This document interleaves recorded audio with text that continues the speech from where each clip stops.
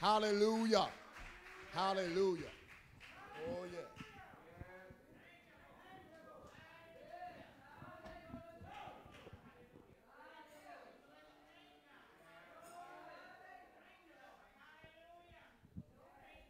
Well, praise the Lord. Come on, give the Lord some glory in this place. Do you really believe he's your everything? Hallelujah. Man, it's been a long time since we've gotten together with God of Deliverance. We ought to be grateful. Over 2.5 years, somebody ought to praise the Lord like you know he's your everything. Woo! Glory to God. Hallelujah. Bible said, behold how good and pleasant it is for brethren to dwell together in unity. We're united with you all on today to celebrate, amen, to celebrate the goodness of God, the grace of God in the lives of this wonderful couple in the person of Pastor Janice Anderson. Let's honor this woman of God. Amen. Come on, let's give it up. Let's give it up for her. Let's honor her. And in the person of none other than Apostle Kenneth Anderson. Hallelujah. Amen. And on behalf of my lovely wife, Reese, and Newness of Life Christian Center, amen, we are so grateful to be here. Amen. The saints know how I feel about being at home on Sunday morning, but for this great couple, we sacrifice.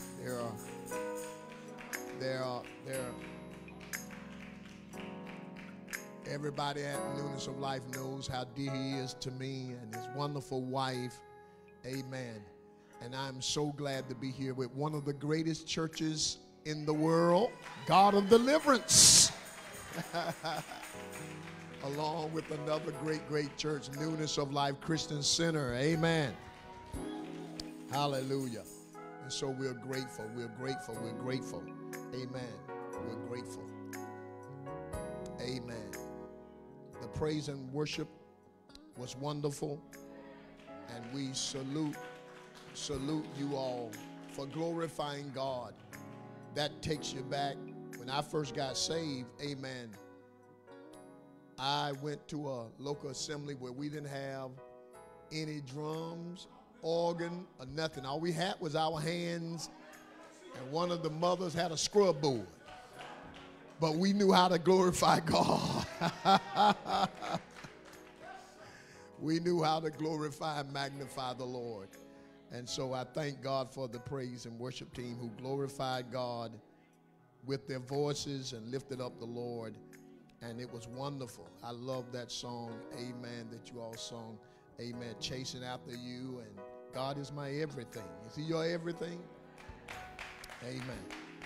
Well, let's have a word of prayer, and we're going to go straight into this word, and let's see what God has to say. Father, you're good, and your mercy endureth forever. We thank you for your amazing grace, your amazing love. And more importantly, Father, we ask you right now to open up our eyes that we may see and behold the wondrous things in your law. Great peace have they which love thy law. You said nothing shall offend them.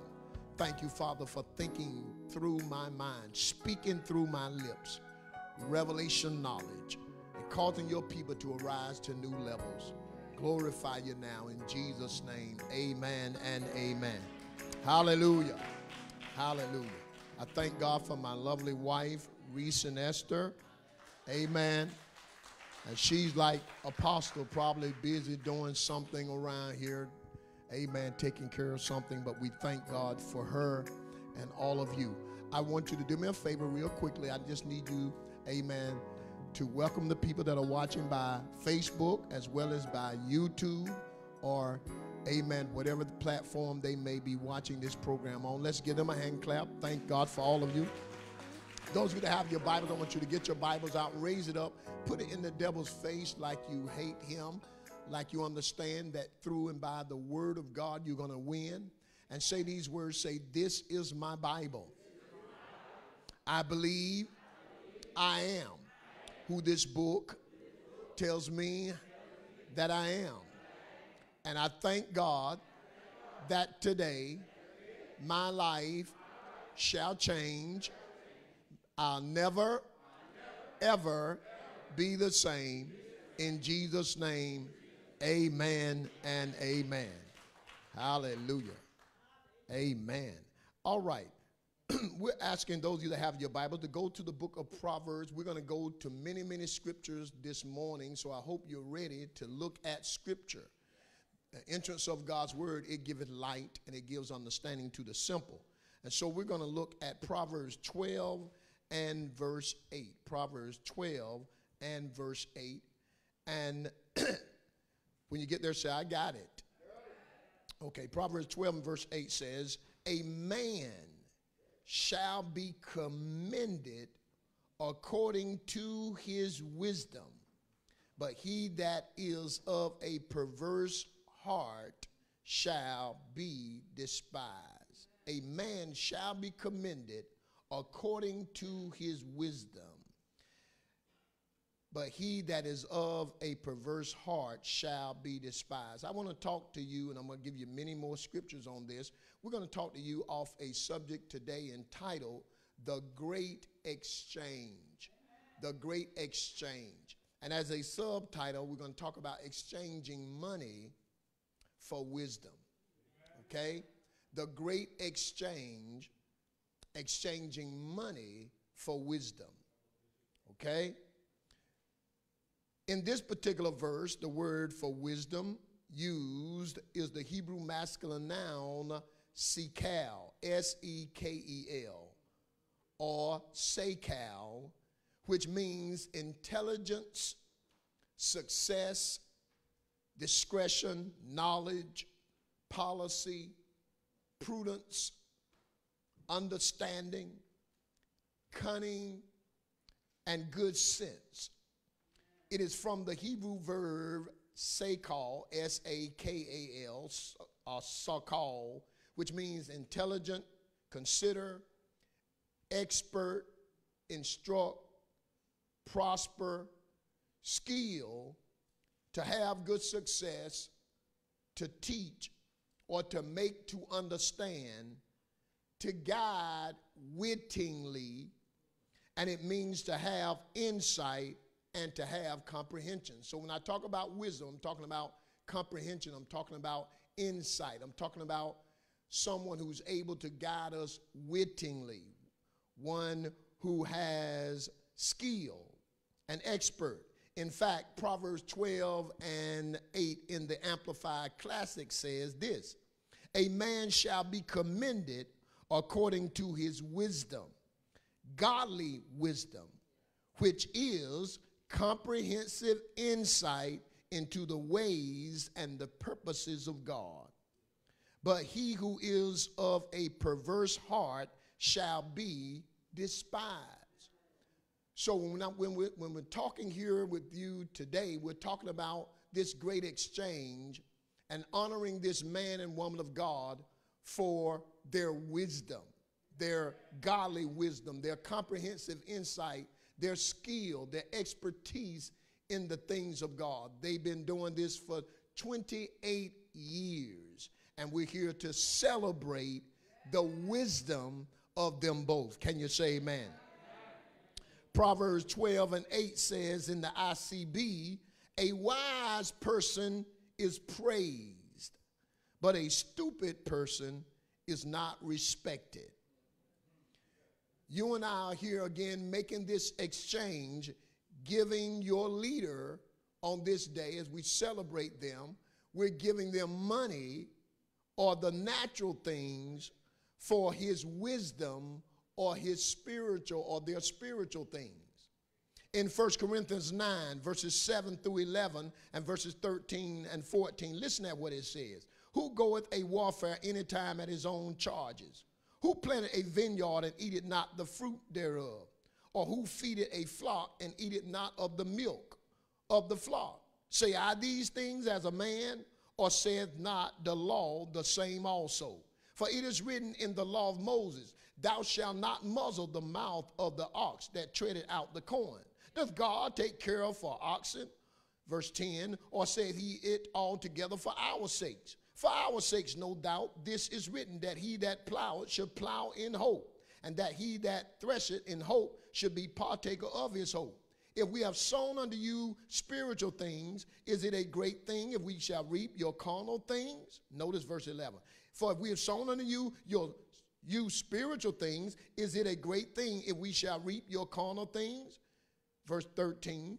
Do you not know that they which minister about holy things live of the things of the temple, and they which wait at the altar are partakers with the altar? Verse 14, even so hath the Lord ordained that they which preach the gospel should live of the gospel. This is very important for the church to get a hold of, because we're honoring them for giving you and I spiritual things. We're bringing carnal things. Money is an earthly thing. Amen. Paul here expounds on Deuteronomy 25:4, which said, thou shalt not muzzle the ox which treadeth out the corn. He explains to this Corinthian people that God has uttered this voice not because he cares for a natural ox, but God spoke this verse so that those of us who will preach the gospel would be able to plow in hope. That those of us who preach the gospel will understand that for us laboring in the word of God, that people will appreciate the wisdom and the impartation of skill and expertise that we're bringing to them, that they will be willing to sow their earthly things. Hallelujah. In Galatians 6:6 in the Amplified Classic, let's go there. Galatians 6:6 in the Amplified Classic. It says, let him who receives instruction in the word of God share all things with his teacher, contributing to his support. So we see again that God is talking about how that we as men and women of God are proclaiming the gospel. Then those who hear the gospel, receive from the gospel, should be willing to give their financial support and say thank you for giving us the wisdom that we need to make it. Can you say amen? Don't worry. We're going to get started in a minute. We want to set this groundwork. 1 Kings chapter 10, verses 22 through 25. Notice we know a man by the name of Solomon, when God appeared to him and asked him for whatever he wanted, God would grant his request. And we know what Solomon asked for. He asked for a what? A wise and an understanding heart that he could lead and guide God's people. And Solomon gave a request that pleased God. It pleased God because God said to him, because you didn't ask for riches, you didn't ask for wealth, you didn't ask for long life, you didn't ask for the life of your enemies, you asked for wisdom. He said, I'm going to give you riches. I'm going to give you this. I'm going to give you all of that. Amen. But I'm going to give you the main thing that I wanted you to ask for, and you asked for it, which is wisdom and understanding. And the Bible said in 1 Kings chapter 10, verses 22 through 25, for the king had at sea a navy of Tarshish with the navy of Haram. Once in 3 years, look, once in 3 years came the navy of Tarshish, bringing gold, silver, ivory, apes, and peacocks. So King Solomon exceeded all the kings of the earth for his riches and for wisdom. Look at verse 24 now. Pay attention. All the earth sought to Solomon to hear his wisdom, which he had put in his heart. And they brought every man his present, vessels of silver, vessels of gold, and garments, and armor, and spices, horses, and mules, a rate year by year. So these people are bringing Solomon, who's the king, they're bringing him not wisdom, they're bringing him gold and silver, apes, peacock. They're bringing him the natural, but he's giving out wisdom. please know that what you are giving your leader is not even to be compared to what your leader or your leaders are giving you. Please know that there is a big difference between wisdom and money. And that wisdom, we're going to show you in the text and in other scriptures, where wisdom is better and to be more desired than money. All right? Ben Franklin said this: an investment in knowledge always pays the best interest. Say this: an investment in knowledge always pays the best interest. Hallelujah. Notice, when you go to college, what you're doing, you are paying for getting wisdom. You're investing in knowledge.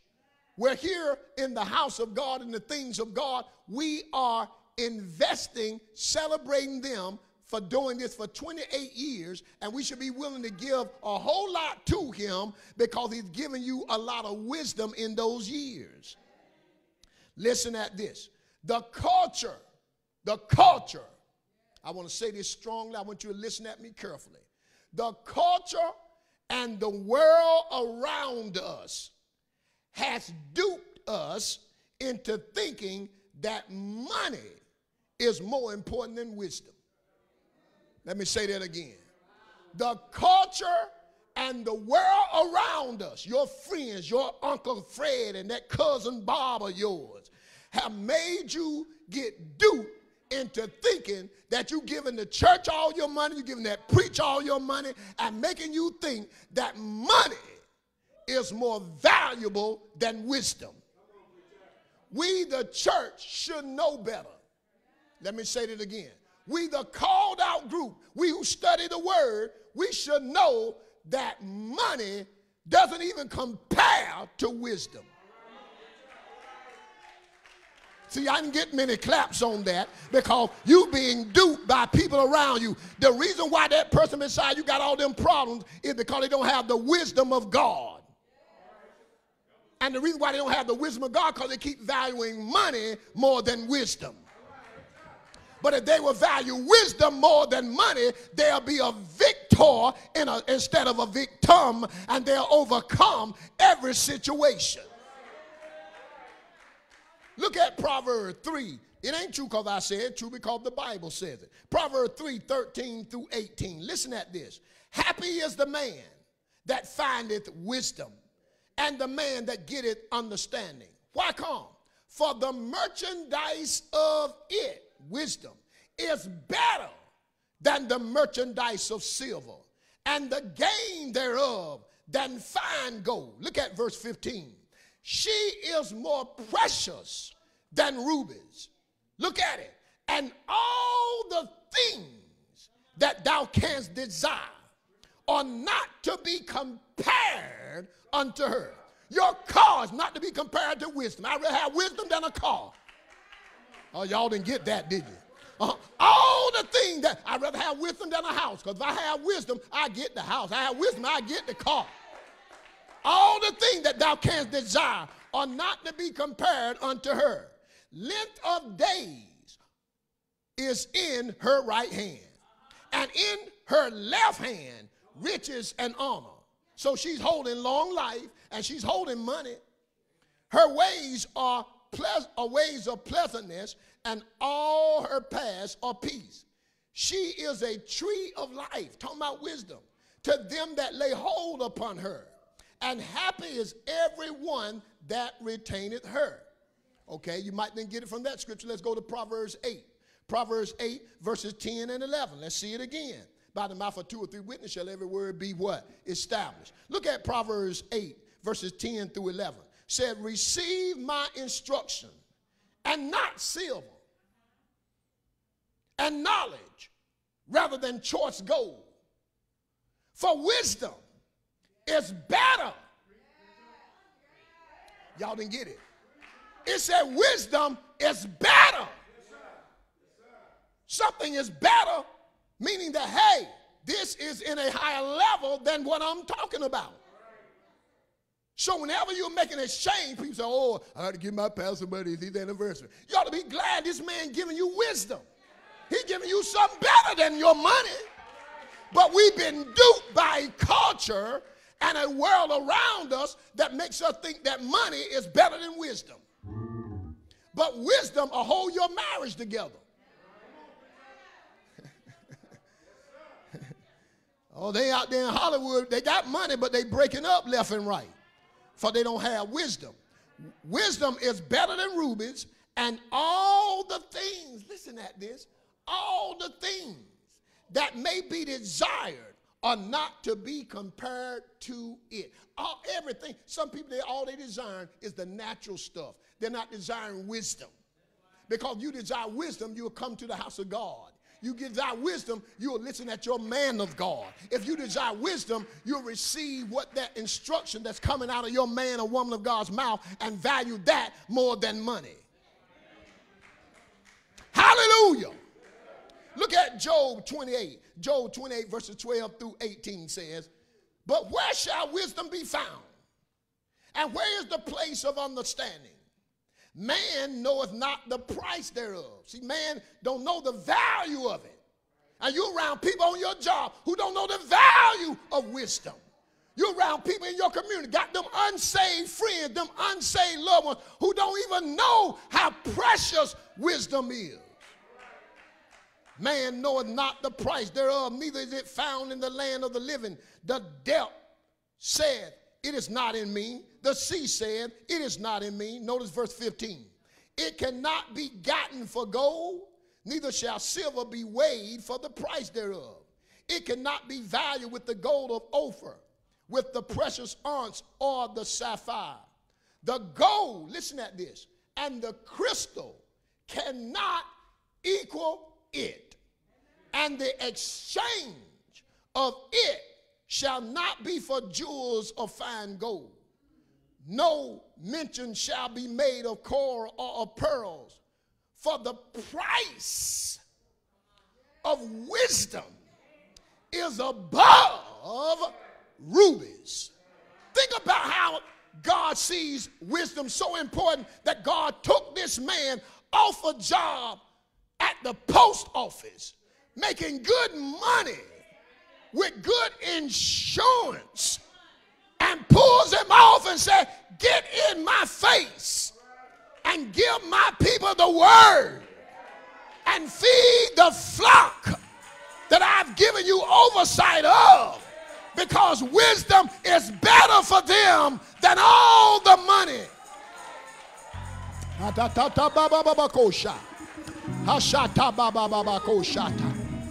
Tell your neighbor wisdom is better than money. Yeah, this is a great exchange here that God said, wait a minute, you're going to sow to them. You ought to be glad that these anniversaries or times of celebration come, because it gives you a chance to show how much you value wisdom. Look at Ecclesiastes 7, verses 11 and 12 says, wisdom is good with an inheritance, and by it there is profit to them that see the sun. Why come? For wisdom is a defense, and money is a defense. Both are defenses. Wisdom is a defense, money is a defense. But watch. But the excellency of knowledge is that wisdom giveth life to them that have it. The difference is wisdom will give you life. Okay, let me read it to you in the International Children's Bible. It said this. Let's go to it. I like that sometimes because they break it down. You can't understand like that, then you really mean. Wisdom is as good to have as inheriting property. It helps people see what to do. It helps you see what to do. Wisdom is like money. They both help a person. But wisdom is better than money. Oh, I wish I had somebody that would say that. I wish I had somebody that would open up your mouth and say wisdom is better than money.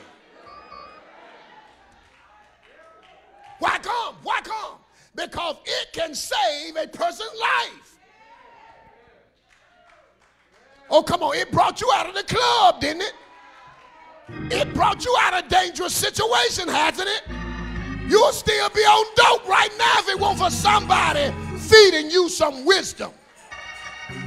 Letting you know that you don't need to throw your life away drinking. You don't need to throw your life away cussing. You don't need to throw your life away in that club shaking your behind. But you needed Jesus Christ to liberate you and set you free. Wisdom is better than money. Somebody shout hallelujah.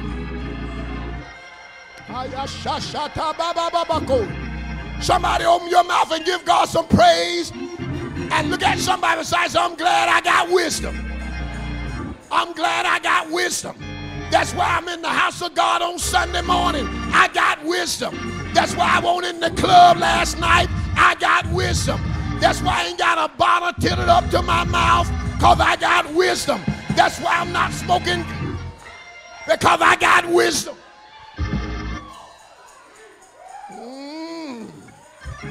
Tell somebody it's better, it's better, it's better. It's better, it's better. It's better. Thank God for your man of God that stands behind this pulpit every Sunday morning, giving you something better than money, giving you something better than a house, giving you something better than a car, giving you something better than a new watch, giving you something better than a ring. He's giving you wisdom so you can stand. The Bible says, walk in wisdom toward them that are without, redeeming the time, for the days are evil. Somebody shout yeah. Somebody shout yeah. I got wisdom. You got wisdom. Thank God for wisdom.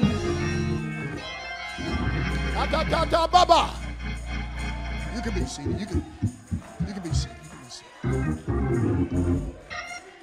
28 years pouring out wisdom. 28 years in a Bible class pouring out wisdom. Sunday morning pouring out wisdom. And you ought to be saying, Pastor, I'm going to give you some big money because you've been giving me something that kept my mind. You've been giving me something that held my marriage together. You've been giving me something that kept me from being a fool like I used to be. My life would be messed up if I hadn't heard the wisdom of God.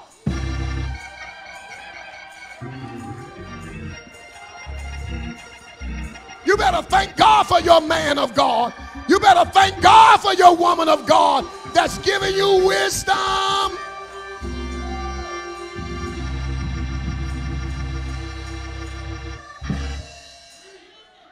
Now kept you out of the jailhouse. Some of us would have been locked up, had a criminal record by now. But thank God that you came out of the world system because you heard the word. Because the word is our wisdom. Deuteronomy 4:6 tells you that. Listen at this. I got to move on. Yeah, we must humble ourselves to get God's wisdom. See, proud folk don't get God's wisdom. Folk that think they know it all don't get God's wisdom. But when you're humble, you will get the wisdom of God. Look at Proverbs 11:2. Look at Proverbs 11:2. It says, when pride cometh, then cometh shame. But with the lowly is wisdom. Humble people get wisdom because they're ready to push aside what they think and grab a hold of what God thinks. They're willing to push aside how they see it and grab how God sees it. Because God said, my ways are higher than your ways. My thoughts are higher than your thoughts. So the wisdom of God is for the humble, for the lowly. Now look at this. I'm going to give you three quick little things here. Number one, foolish people or fools care little or nothing about wisdom.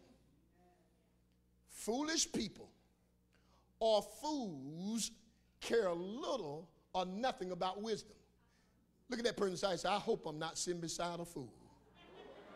I really do. See, and Pastor, I can't come to church. I gotta make me some money. I gotta wash some cars today. I got to do this today. You gonna let all that wisdom be lost? Fools care little or nothing about wisdom. It ain't true because I said it, because the Bible said it. Proverbs 1 and 7. Look at Proverbs 1 and 7. Proverbs 1 and 7 says, the fear of the Lord is the beginning of knowledge. But fools despise wisdom and knowledge. They despise wisdom and knowledge. The word despise is from the Hebrew word booze. B-U-W-Z. Somebody say booze. Which means to disrespect, to hold in contempt, and to hold as insignificant. They look at wisdom as insignificant. All y'all doing is going to that church every Sunday. They don't know we going here getting some wisdom. So we won't make a fool out of ourselves and let the devil use us like he used to use us. Now I'm going to let God use me for his glory, for his praise. Somebody shout hallelujah in here. Look at your neighbor and say, neighbor, I'm so glad that I'm no longer the devil's fool. I'm going to let God use me. God get the glory out of my life. God get the honor out of my life. God be magnified. Be glorified. I come to lift him up. I come to praise him for 2.5 years. The man of God been pouring out wisdom on Facebook. Pouring out wisdom. Hallelujah. Proverbs 17 and 16. Proverbs 17 and 16 says, wherefore is there a price in the hand of a fool to get wisdom, seeing he hath no heart to it? See, he ain't going to give no man of God nothing for wisdom because he don't care nothing about it. Pastor, it's your anniversary. I got $2. Be blessed. She don't care nothing about it. But you will go and pay a $300 or $400 or $500 a month car payment. But you don't want to give your man of God nothing, and it's once a year. See, you don't value wisdom. When you value wisdom, what price is too great?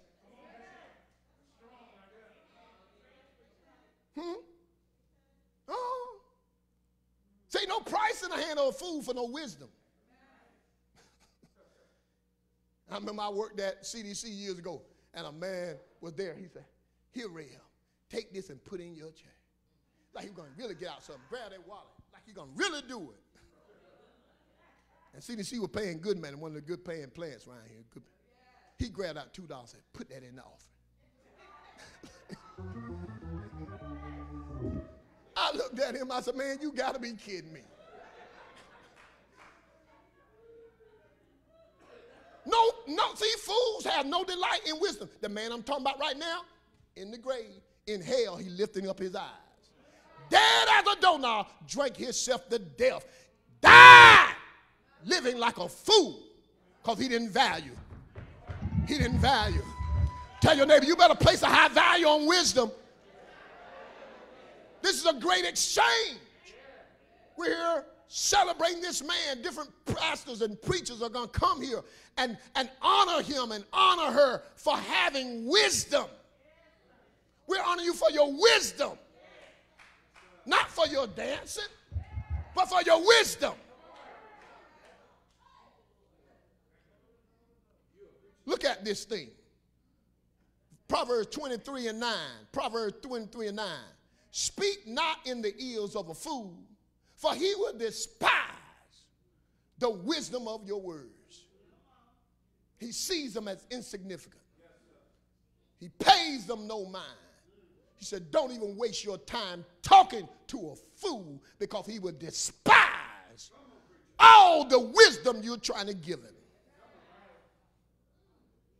Ben Franklin said this, being ignorant is not so much a shame as being unwilling to learn. See, when you came in, remember, you were ignorant. I came in the house of God, I was just as ignorant, didn't know nothing, didn't know how to find no book in the Bible. Didn't know the book of Hosea, Jeremiah, where that at? We were ignorant. Some of y'all know what I'm talking about, newness of life. I can speak about them. I know they were ignorant, didn't know nothing.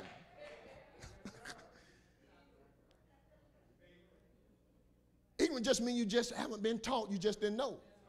But it's bad when you are unwilling to learn. Let somebody teach you. Sit at the feet of somebody. Proverbs 15:2 in the Passion Translation. Proverbs 15:2 in the Passion Translation says, when wisdom speaks, understanding becomes attractive. But the words of the fool will make their ignorance look laughable. Listen at Proverbs 10:8 in the Message Bible. Proverbs 10:8 in the Message Bible. Just hang with me. A wise heart takes orders. An empty head will become unglued. A wise heart will take orders. The main thing, you listen to, man of God, preach that word so I can get some instructions here, some orders here, because I'm ready to abide by this wisdom that I'm hearing so my life can go to another level. Look at Proverbs 24:7. I want everybody to read this one. Proverbs 24:7. Everybody look at it on the screen or look at it in your Bible, and let's read it together. Wisdom is too high for a fool. He opened not his mouth in the gate. Wisdom is what? It's too high for a fool. What was the point I brought out? That foolish people or fools care little or nothing about wisdom. Number two, those who get or go after wisdom love themselves. Point to yourself, I love me. Yeah, you're supposed to love your neighbor as you do yourself. And I can tell whether you love yourself if you love wisdom. Because wisdom will get you somewhere in life. Look at it. I'm going to give you this quote by me. I gave you this quote. I'm going to you to write this down. Those who don't place high value on wisdom place little or no value on themselves. Those who don't place high value on wisdom place little or no value on themselves. People will go to their job with a little cold and cough. But they go in that job. Got to get to work. They get a little cold and cough. I ain't talking about the pandemic now. I ain't talking about you got COVID. But I'm talking about a little cold. Pastor, I can't come today. I don't feel good. My stomach was growling in it this morning. Yeah, that greasy bacon you ate and all that other stuff. See, we make excuses for not getting to where wisdom is. Which means you place little value on you. I value wisdom because wisdom going to help me get somewhere I could not without it. And I value Van Sharp. Love your neighbor as yourself. You got to love you. And love me the way you love you. But there are a lot of people that don't love them. If you don't go to Bible study or listen to that on Facebook, I know you don't love you. You don't love you because you need wisdom. I'm sleepy. Well, you set your alarm the same way you do to get up. Make sure you don't miss that word. Make sure you don't miss what's coming out of your man of God mouth. Because why? You love you. And you know the devil's always trying to make you do something stupid with your life. And the only way to defeat him is through the wisdom of God. He's always trying to make us do something stupid. Always trying to make us do something crazy. Look at your neighbor and say, neighbor, the devil wants you to do something stupid with your life. Anybody ever done something stupid with your life? I done some stupid stuff because the devil wanted me to do some stupid stuff with my life. But thank God for the word of God. Thank God for the wisdom of God that has kept me, that has guarded me, that has protected me.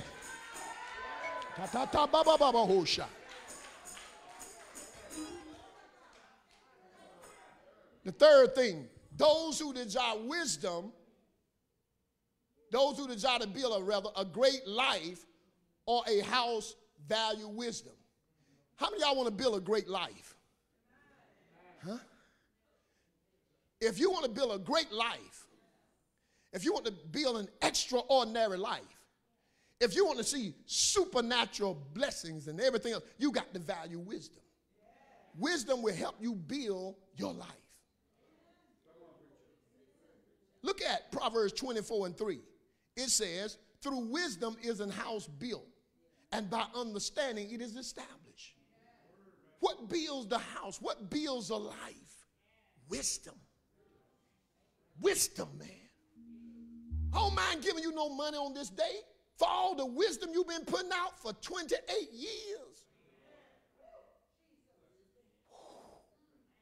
For all the stuff you have helped people not enter into that Satan wanted them to enter into.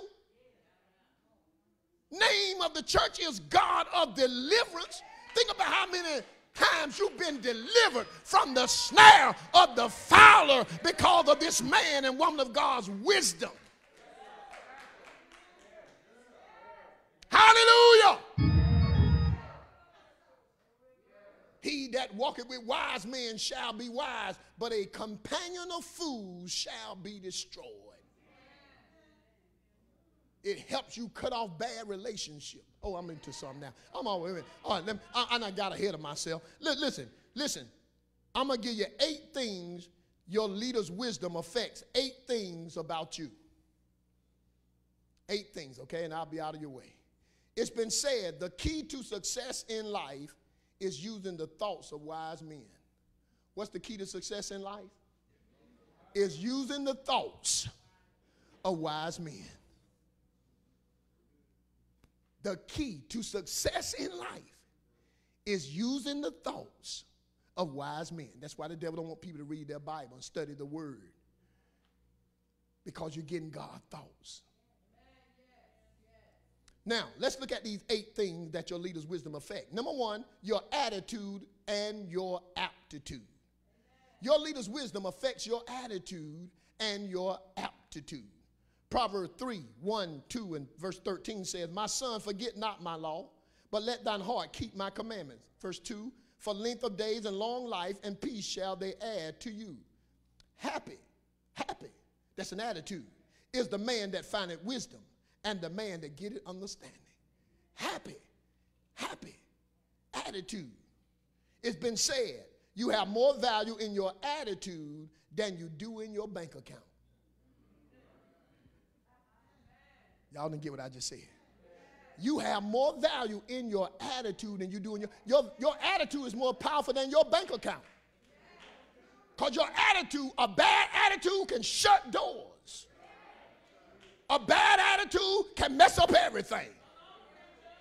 You need to have an attitude of obedience, an attitude of submission, an attitude of faith, an attitude of love, an attitude of hope, and an attitude of gratitude. Attitude affects so much. Attitude affects your commitment. If Satan can corrupt your attitude, he can erode your commitment. Say that with me. If Satan can affect your attitude, he can corrode your commitment. Yeah. What is your attitude? What is your attitude like? Listen at this. An attitude can be seen. An attitude can be heard.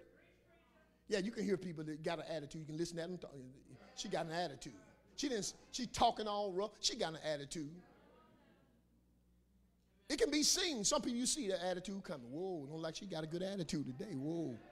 Somebody ought to thank God for the man so we won't see that attitude coming. Because attitude can be seen. An attitude can be heard. An attitude can be felt. You can walk in a room and feel, oh man, the attitude. Somebody mad in here. Somebody up, let me get out of there. You can feel the spirit ain't even right in there. Somebody mad.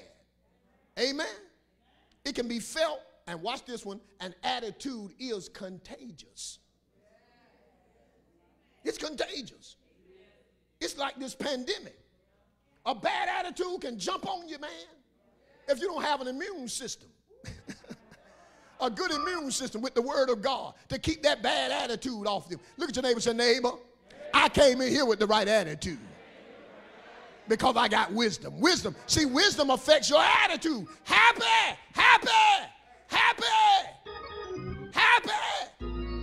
Pastor Sharp, why do you stay in the word so much? Because I'm trying to keep my attitude right. I don't want to walk out here and have a bad temper and be mean toward people. I want my attitude right. And it affects attitude and aptitude. Your aptitude. Look at 2 Timothy chapter 3, verses 13 through 15. It says, but evil men and seducers shall wax worse and worse, deceiving and being deceived. But continue thou in the things which thou hast learned and hast been assured of, knowing of whom thou hast learned them. And that from a child thou hast known the Holy Scriptures, which are able. What are the Holy Scriptures able to do, y'all? To make thee wise unto salvation through faith which is in Christ Jesus. We got up out in the bed this morning. Why? To get wisdom. Why? Because it's going to affect our attitude and our aptitude. It's going to make you wise to the things that belong to salvation. Number 2, 8 things that your pastor, these great leaders here, have done through giving you this wisdom. It affects your mouth. Your mouth. When you get wisdom, wisdom affects your mouth. You don't talk about what other folks talk about. You don't engage in every conversation that comes about you. Can you say amen? Look at Proverbs 10 and 31. It said, the mouth of the just bringeth forth what? Wisdom. But the froward tongue shall be cut out. Proverbs 13 and 3. He that keepeth his mouth keepeth his life. But he that open wide his lips shall have destructions. Tell your neighbor, my mouth has been changed by listening at Apostle Anderson. Amen. Or whoever your pastor is. Your mouth. If we don't help change your mouth, change what you love talking about. Change what you love engaging a conversation in. You on that job and everywhere you go, you are walking in the wisdom of God. When you hear the wrong conversation, you walk away. When you hear the wrong conversation, you say, we ain't got no business talking about that. You say, come on, let's pray for this person. Have you heard, girl? Have you heard about so-and-so? They went through a divorce. You heard about so-and-so? Let's pray about it. You ain't got to try to find out all the details because that ain't wisdom. Wisdom helps your mouth. Some of us used to curse, had that bad mouth. But look at you now. You're talking about hallelujah. Thank you, Jesus. Wisdom has affected your mouth. Oh, hallelujah. Hallelujah. When you get wisdom in you, you won't use that vulgar language. Number 3, your actions have been affected by the wisdom of God. Look at Proverbs 16 and 3. When a man's ways please the Lord, he make even his enemies to be at peace with him. When a man's ways, his actions, your actions have been affected by this man of God and woman of God's wisdom.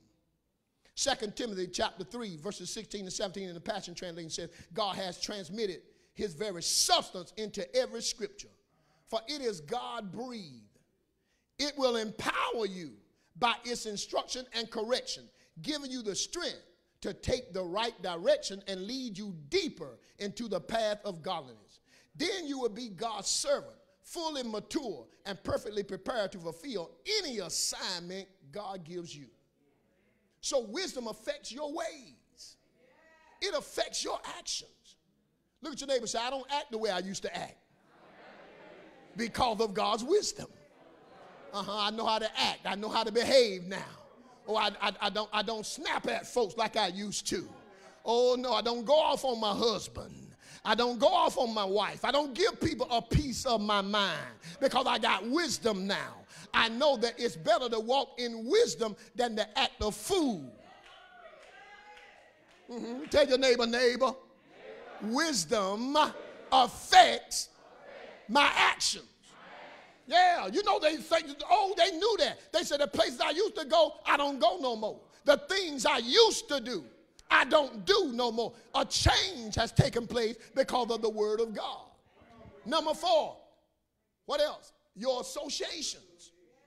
Yeah, because of listening at this man of God, look how many people have now entered into your life that's been healthy, and look how many have went out of your life that's been unhealthy. 1 Corinthians 15 and 33. Y'all know 1 Corinthians 15 and 33 says, be not deceived. Evil communications corrupt good manners. In the Amplified Classic, listen to what it says in the Amplified Classic. Do not be so deceived and misled. Evil companionships, communion associations corrupt and deprave good manners and morals and character.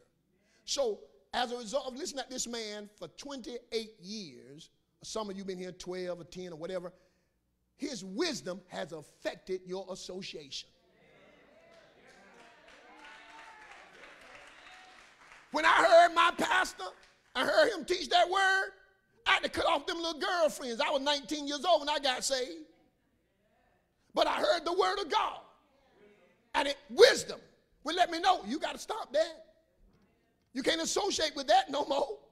Oh, y'all don't want to talk to me. Hallelujah. Now you got to wait on a wife. Come on, somebody. He that find a wife find a good thing and obtain favor of the Lord. That word cut off bad associations. The word, the wisdom. Number 5, what else it affects? His wisdom, if you've been paying attention to it, is affecting your money. You're supposed to be listening at wisdom in here, and your money status should change. You shouldn't be getting broker here. I tell people, news like they know I've been pastoring for doing this for many, many years now. I tell people it don't matter whether you got a car, renting a bicycle, whatever. We're going to help change your financial state. The word of God changes your pocketbook. Because the reason why you were broke because you were a fool with money.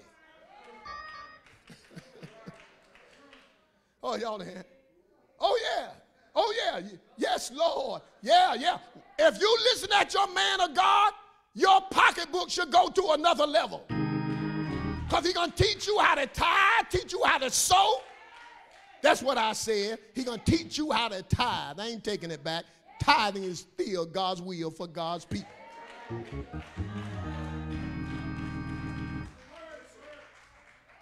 And I'll do a teaching on that later on. But look at this. Look, it's been said, watch this, poor thinking habits keeps most people poor. They thinking poor. And when you hear this man of God, you're going to think rich. Because he's going to teach you that you're an heir of God. And you are a joint heir with Christ. He's going to teach you that you are the seed of Abraham. For if you be Christ, then are you Abraham's seed, and your heirs according to the promise. He's going to teach you about who you are. You're not a grasshopper. You're a giant killer. Y'all didn't hear what I said. I said, you're not a grasshopper. You're not a nobody trying to tell somebody about everybody, about somebody who can save anybody. That ain't you. You are a peculiar people. You are a chosen generation. And it's going to raise the way you think. And when you raise the way a person thinks, their money going to change. Look at your neighbor and say, neighbor, I love God. And I love the man of God. I love the woman of God. Because it changed my money. You cannot stay in here and listen at this man of God like you're supposed to and adhere to what he's teaching you and stay broke. You can't do it. You cannot do it. Look at 2 Chronicles 20 and 20. 2 Chronicles 20 and 20. Believe in the Lord your God, so shall you be established. Believe his prophets, so shall you prosper. If you believe the prophets, believe what we're saying as men and women of God, you're going to prosper. 3 John verse 2, beloved, I wish above all things that thou mayest prosper and be in health, even as your soul, your will, your mind, your emotions, your intellect begins to prosper. It is not good that the soul be without knowledge. My people are destroyed for a lack of. They've gone into captivity because of what? They have no knowledge. Isaiah 5:13. Anyway, prosperous is the Hebrew word tasalik, T-S-A-L-A-C-H. It is the verb from a primitive root, which means to push forward. When you listen at this man of God, you're going to push forward. When you listen at this man of God, it also means to break out. Oh, look at your neighbor. So I'm going to have a breakout in my pocketbook. Now, yeah, I'm going to have a breakout in my finances. I'm going to have a breakout in my bank account. I'm going to have a breakout. That devil ain't going to hold my money back. That devil ain't going to hold my increase back, because the Lord shall increase us more and more, us and our children. The longer I stay alive, the better I'm going to be. The more I stay alive, the more I'm going to push forward and have a breakout in the name of the Lord, because I'm hearing wisdom come out of the man of God. Look at your neighbor and say, get ready for your breakout. Break out of poverty. Break out of owing everybody. Break out of being the borrower and start being the lender. You're going to have a breakout. It means to go over. It means to go over. This Hebrew word means to go over. It means to be good. It means to meet. It means to be profitable. Watch this. It means to advance, to make progress. It means to succeed or to bring to successfulness. Now, why you say this man of God going to affect my money? Because the book of Philippians tell you that when you give to him, my God, look at it.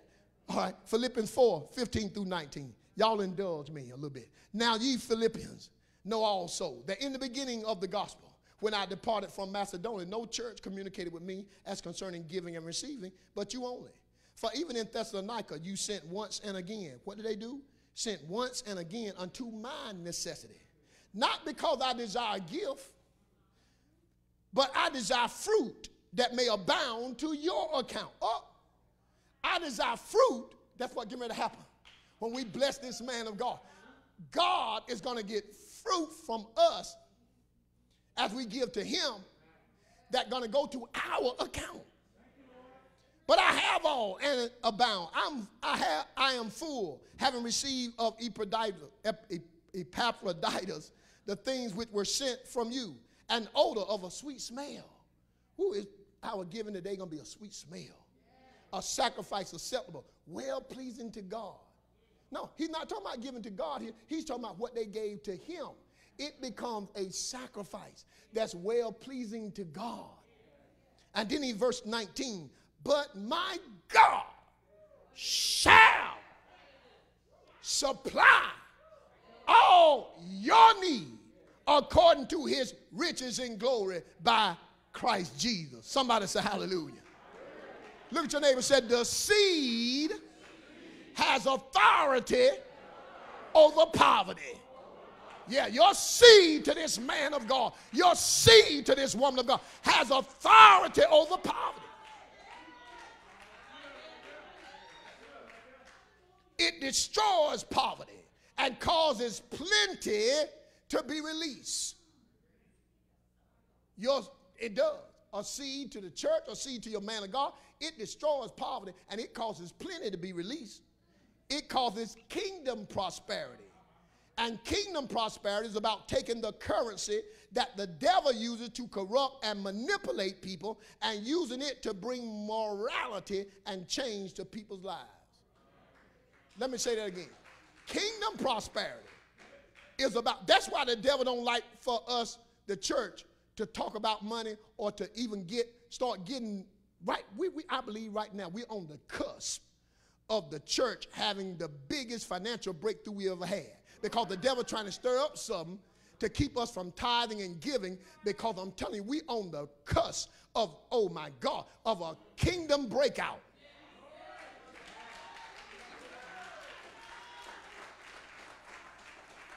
Oh yeah. Kingdom prosperity is about taking the currency that the devil uses to corrupt and manipulate people and using it to bring morality and change to people's lives. Kingdom prosperity is a prosperity that lifts us into a place that our own or your own human efforts can't take us. It is not a prosperity that makes us put money first, nor is it a prosperity that causes us to be high-minded. But it is a prosperity that helps us or causes us to advance others as well as endorse kingdom projects. The prosperity that God planned on bringing you ain't so you can be high-minded. It's so you can have it and still be humble.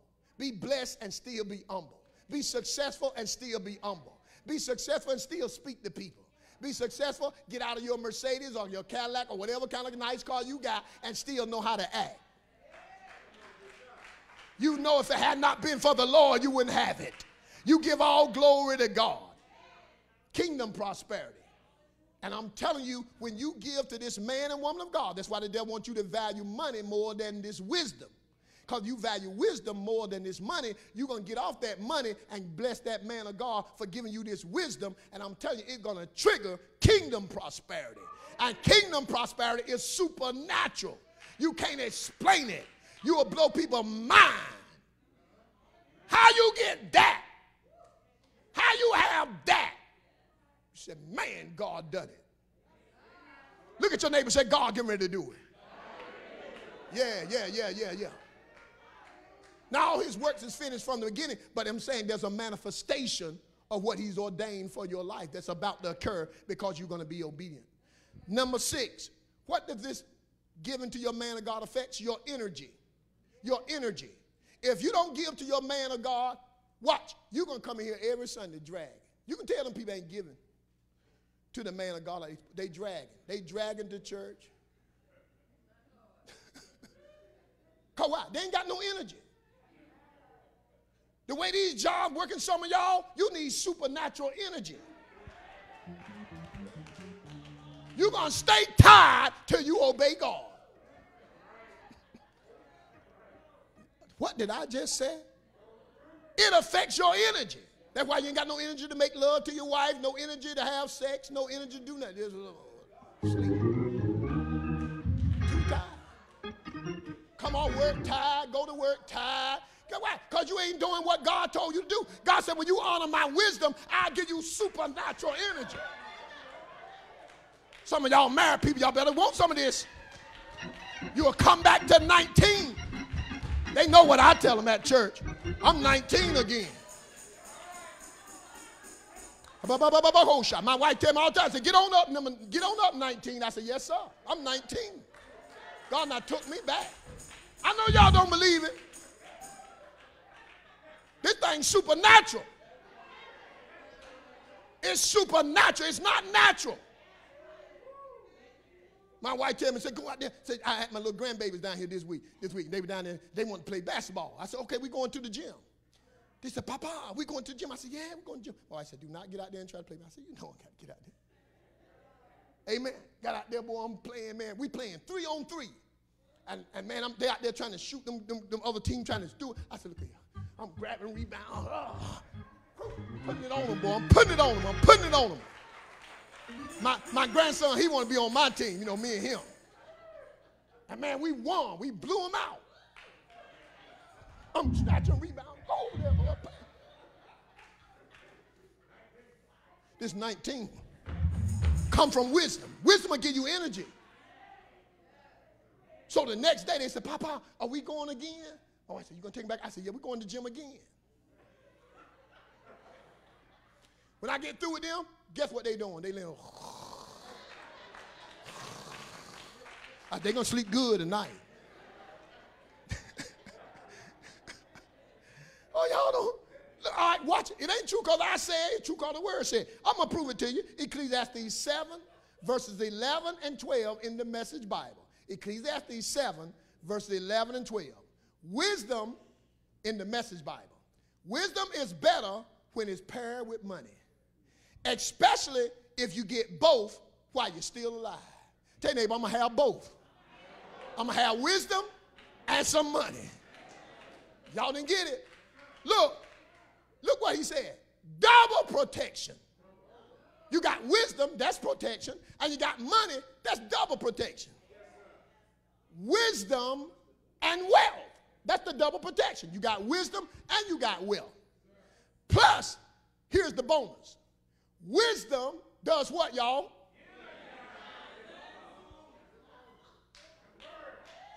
If you hear me right now, this word's supposed to be going in you, giving you some energy. You ought to go back home and say, baby, take your clothes off. It's time to make love. Now, what in the world now happened to him? She said, what? You not been to church?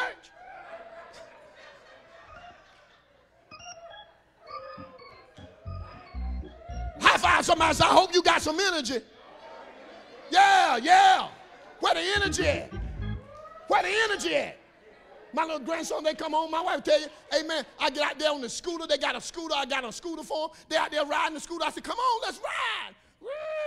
I'm riding the scooter with them.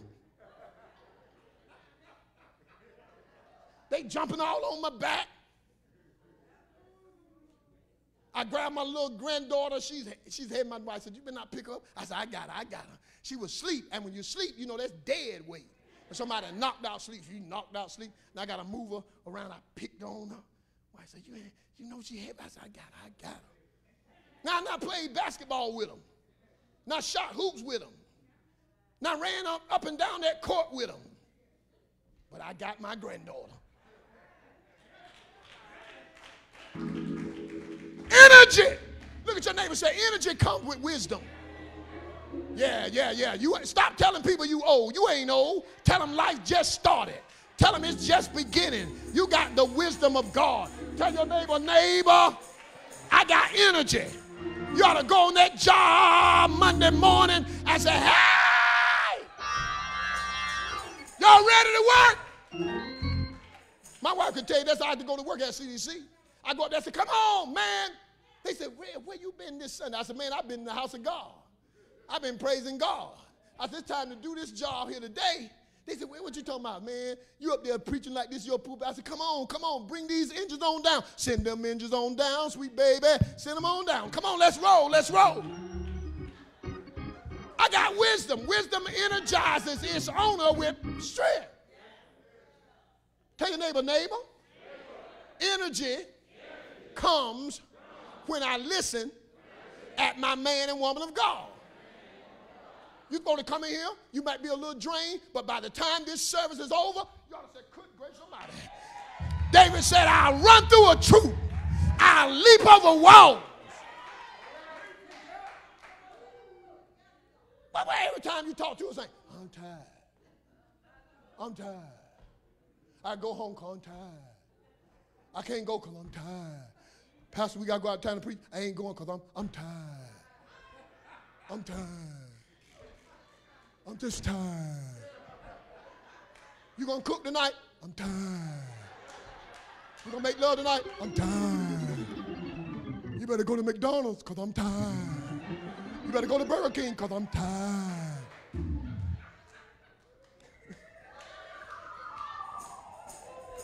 Somebody shout hallelujah. Tell your neighbor, get your energy back. We've been listening at too much word.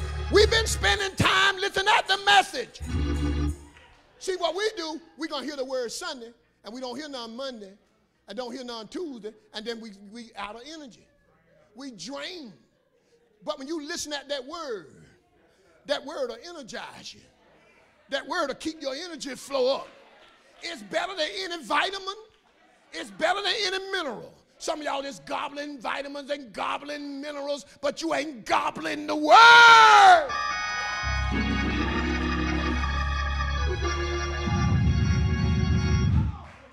Got 7 minerals in you and still ain't got no energy.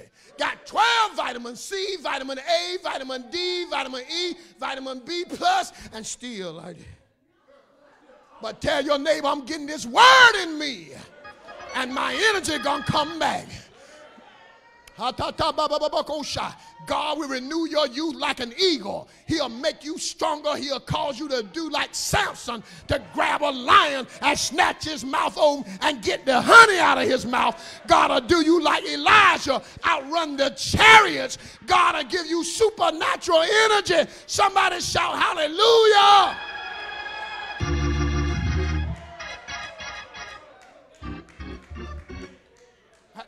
after all that busy weekend, my daughter was working, so she couldn't come and pick them up from Greensboro. So that meant what? I had to drive them to Greensboro. Drove them to Greensboro, got to Greensboro. My daughter said, can't y'all stay a little while and watch him practice? He got practice. I got him there just in time for practice. So he got to practice. He said, Papa, can you see me practice? I watched them practice for an hour. Got through watching them practice for an hour, and my little bitty one, he's 4 years old, he wanted to come out there and hoop some more. Come on, Papa.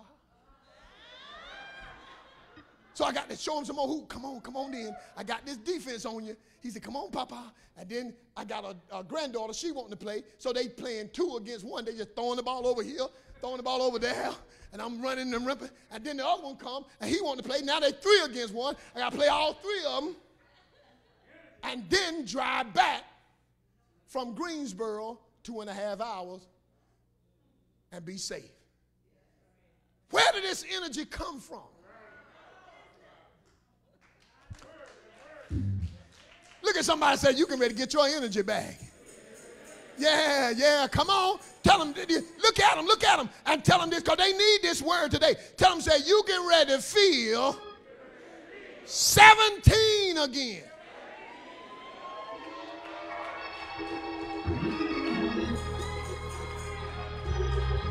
Oh, yeah. 17 again. Bring back the youth in the church. Bring back the strength in the church. Bring back the energy in the church so we won't fall asleep while the preacher preaching and then wake up at the end to my hallelujah. You not missed the whole message because you know you were asleep. You didn't have the energy.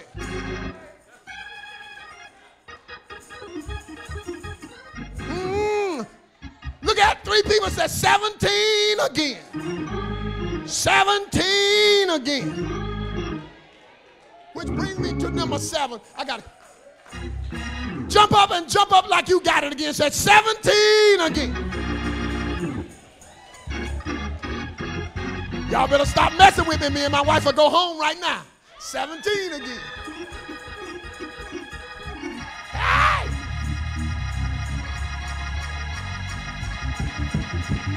Ow! 17 again. Hey, look at somebody say, I got it back, I got it back, I got it back, I got it back, I got my energy back, I got my strength back. Okay, I got 2 more and I'm closing. Number 7 is favor. Favor. The man of God is going to help you with favor. Somebody say favor. Look at your neighbor and act like you got something. Say, I got favor. That means doors getting ready to open up.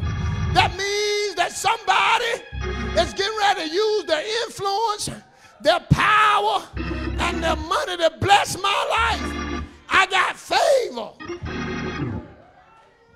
Luke 2:52 says, and Jesus increased. What he increased in, y'all? And stature, and in what? Favor with God and man. So his wisdom brought him into more favor with God and man. Because you've been listening at Apostle Anderson, you get ready to have some favor that's getting ready. Look out. Look at your neighbor and say, look out for favor. Say, favor getting ready to follow you this week. You get ready to see favor. Favor on top of favor. God getting ready to give you favor. God getting ready to give you favor, sir. I see you going to another realm of favor. The Lord said, get ready to see an increase of favor because you even sacrificed today to be here these few moments. Hallelujah. God said favor is your portion in Jesus' name. Somebody say hallelujah.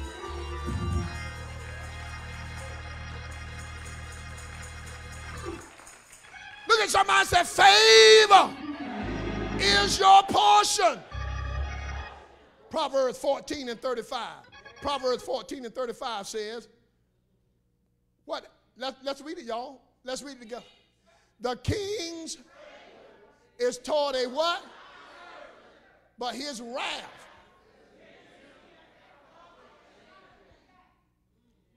The king's favor.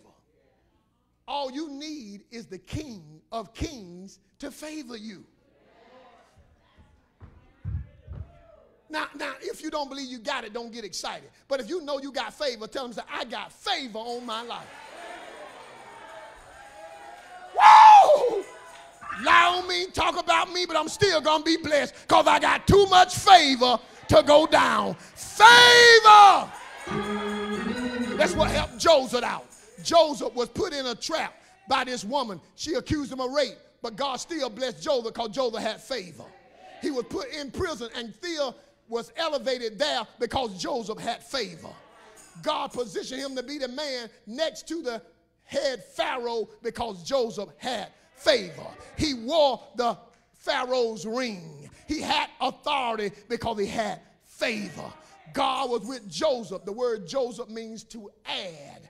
God is adding favor to your life. And ain't nothing the devil can do about it because you're here today celebrating your man and woman of God. The last point is this. 8 things that what? Your leader's wisdom affects in your life. Y'all got them? Number 1 was what? Your attitude and aptitude. Number 2 was what? Your mouth. Number 3 was what? Your action. That's right. That man of God has helped you with your action, your attitude, your mouth. Oh, yeah.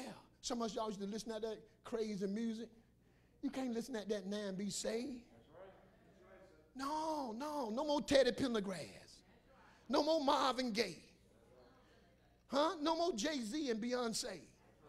You're not against them. You just understand that music you cannot have light and dark, and you cannot mix this stuff.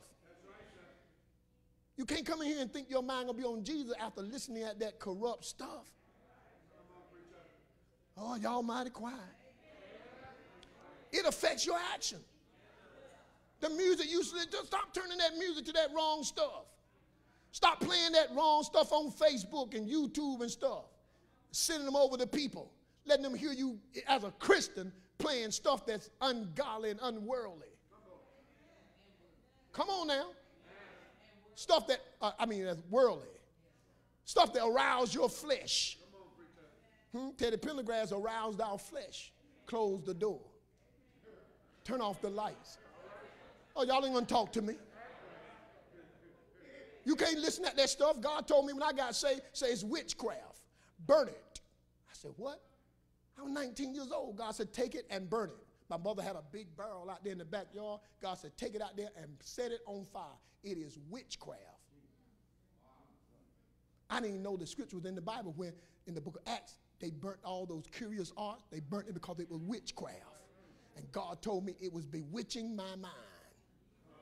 And I turned on Shirley Caesar. And I turned on the Hawkins family. A wonderful change has come over me. Hallelujah. Hallelujah.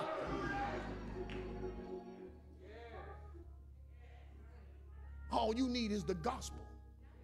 It's some gospel music. Speak to yourselves in psalms and hymns and spiritual songs, singing and making melody to the Lord.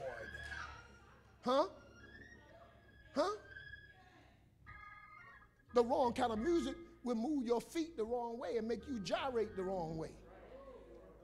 Music is powerful. Because even after you leave the presence of that music, that song still stays in your head.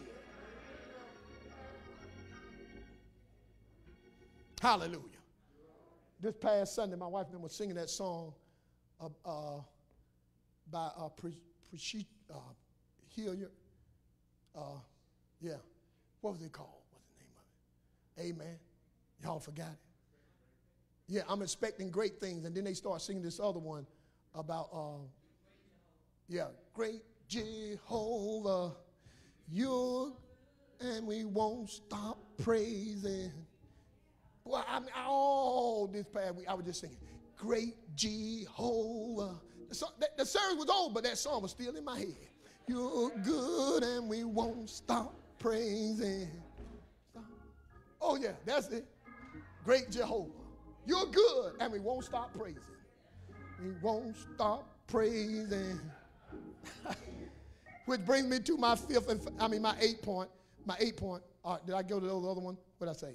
Your mouth, your action, your money, your energy, your favor, and last one is this one that we close it out, your praise. Your praise.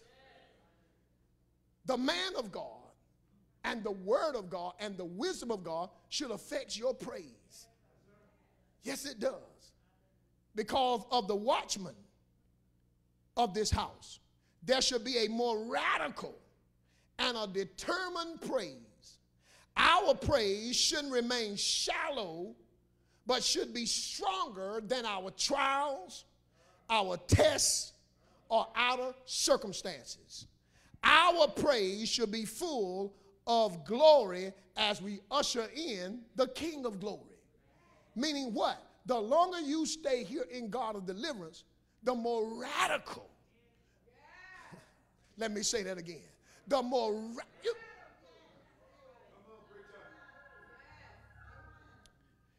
when I was out in the world, the longer you stayed in the club, the crazier you act. Y'all didn't get what I said. Oh yeah. You might go in there looking, grab a few. After a while, you get that liquor in you. You get that wine and beer in you.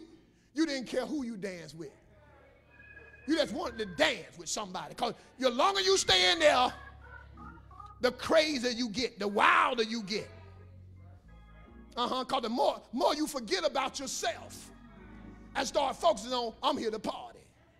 Well, I believe that the longer we stay with God and the longer we've been involved with the things of God, the more radical our praise should be. Don't take my word for it. Let David talk to us. David brought up the Ark of the Covenant because David thought that the Ark had a problem because the man had touched the Ark and fell dead. David said, I don't want to have nothing to do with this. And he took it down there in Obed-Edom's house. But when he took it to Obed-Edom's house, the blessings came on Obed-Edom's house. And when David heard about all that and God began to tell him what had happened, that you brought the ark up wrong. You put it on a new cart and it was meant to be carried on the shoulders of a priest. And David went back down there and got that ark and brought that ark back to where it belonged. Praise belongs in the house of God way more than in the club.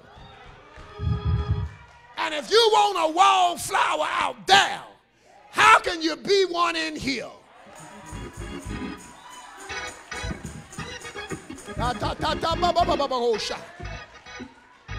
The wisdom of God should tell you that God inhabits the praises of Israel.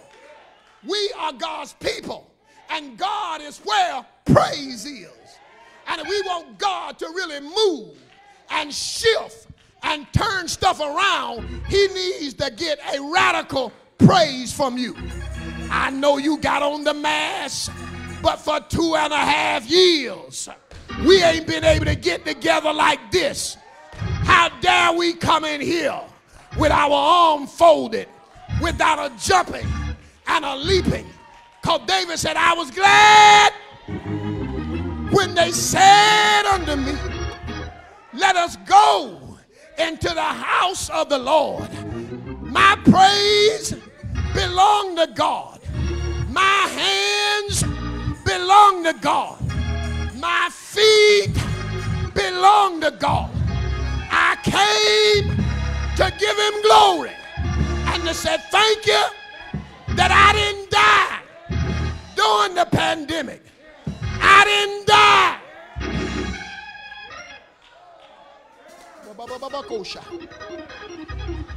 Look at somebody and say, you're still here. He deserved the praise. You're still here. He deserved the honor. You're still here celebrating your man and woman of God. And the Bible said, man of God, that David didn't just bring the ark of God back like this. how he brought that ark back? Apostle, he didn't bring that ark back like, we got the ark back, y'all. Come on. The Bible said David was leaping, dancing. No, he just danced. And the God of God falls all over. And he just keeps dancing, praising God. And his wife looks out at him. Said, David, you embarrassing me. Because a real praise ain't trying to look cute. A real praise ain't trying to look sophisticated. A real praise knows that if it had not been,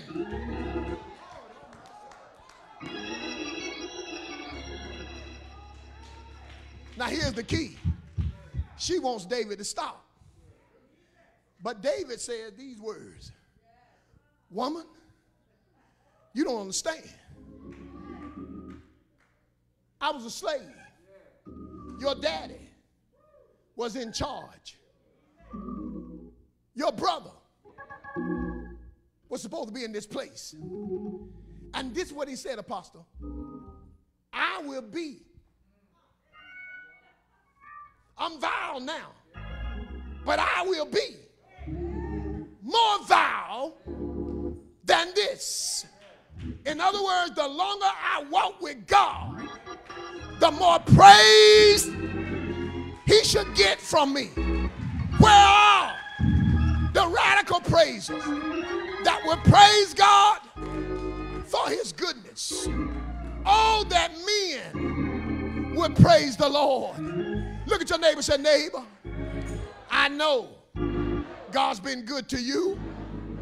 I believe after 2.5 years of God of deliverance, not getting together with newness of life, we ought to be willing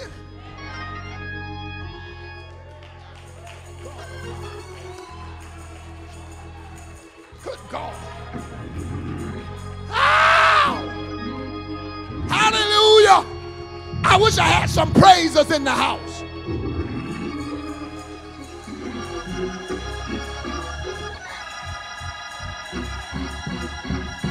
There you go. There go one of them. There go another one. I wish I had some praisers.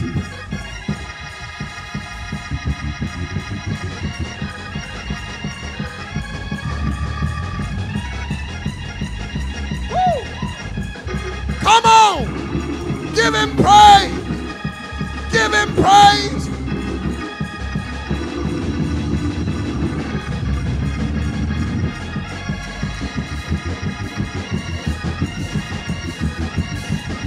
The great exchange. Money for wisdom. The great exchange.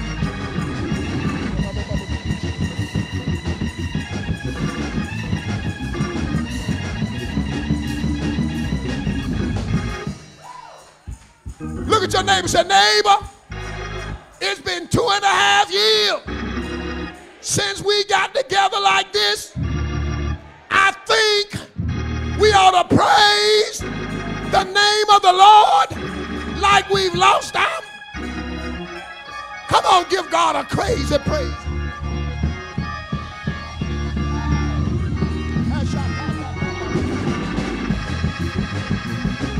Go for it. Go for it. Go for it. Give him praise.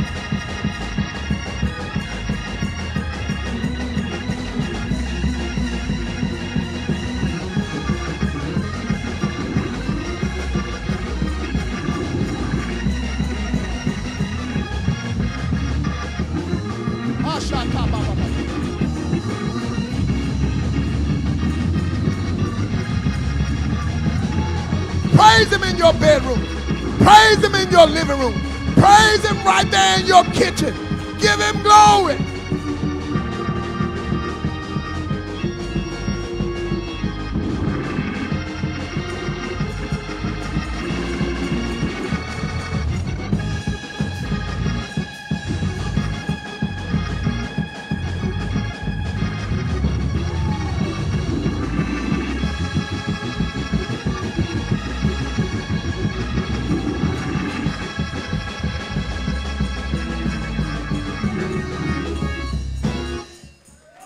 Y'all didn't hear me. In the modern day church, we sing songs about praise, but then everybody sit down like we were listening to entertainment. But the way we came from a long time ago, we didn't have no praise team and no praise leader. A person out in the audience would sing a song. And looked like every song had that same little beat, that same key. And we would clap, and after we got through singing the song, everybody would praise him.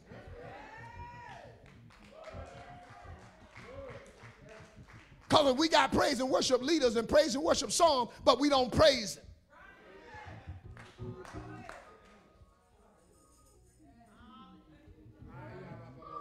The song is to invite the King of Glory in here so we can.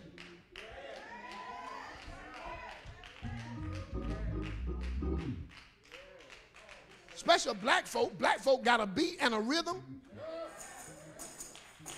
And black people know how to dance. And some of y'all knew you would take the flow.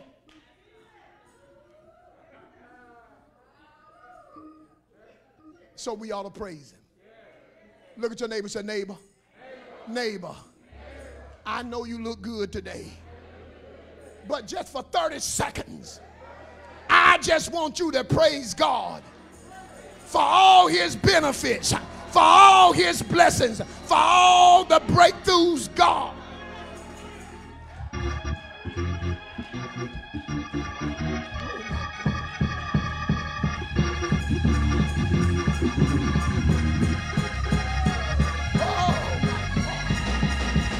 Go ahead. Praise him in a dance. Praise him in a dance.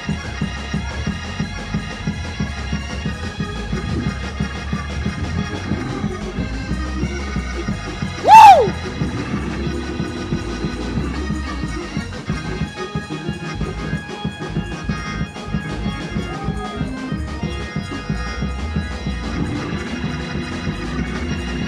Woo!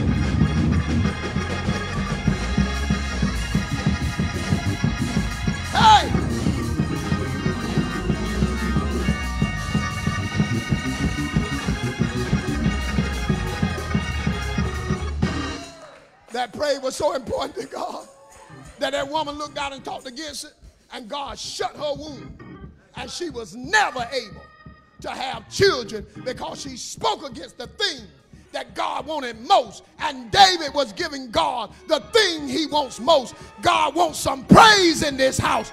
God wants some glory in this house. Ow! Woo!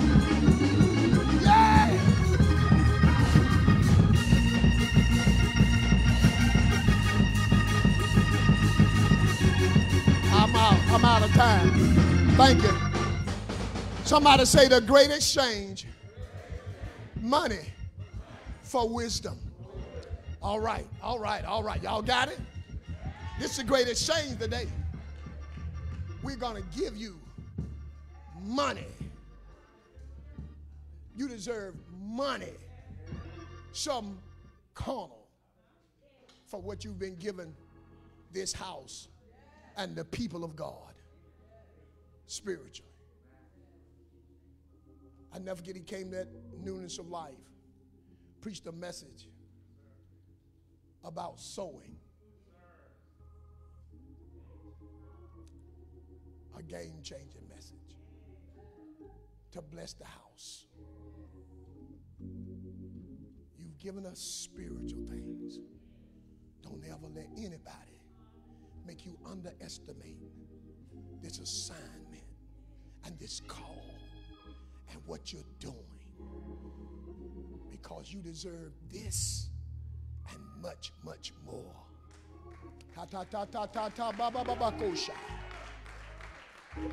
And I prophesy over you and your wife that much, much more is coming. God gonna cause you. Don't you dare die early. Don't you dare leave me back here fighting devils by myself. I ain't gonna give you no hug till you promise me that. You don't want to go home.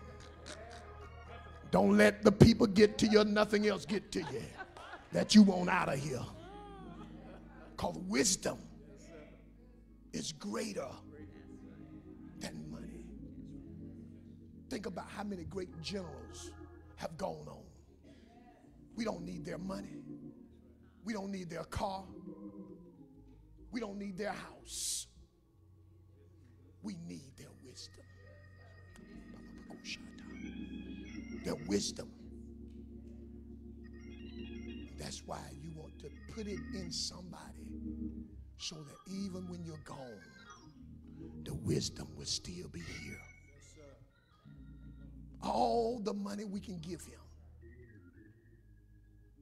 is less than what he's given you. If you give him $1,000, what is that